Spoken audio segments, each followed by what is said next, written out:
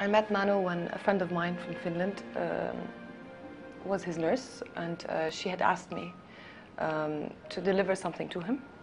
He had left such a big impact on her. She had spoken to me a lot about him. When I went to see Mano for the first time, I was just a person delivering something. I did not expect to meet him.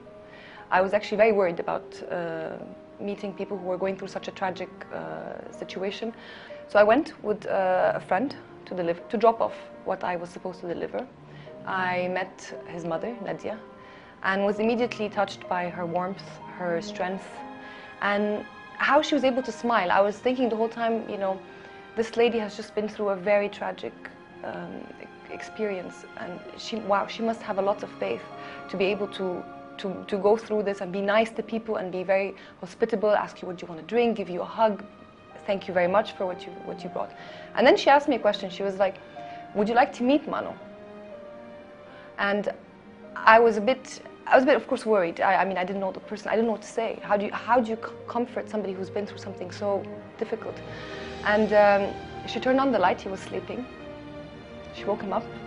He flashed me a very big smile.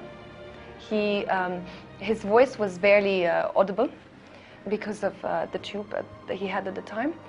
And immediately, I started talking to him, of course. Hi, how are you? Introduced myself. I think 5 minutes into the conversation, I really, sorry, I got emotional. 5 minutes into the conversation, I made a friend.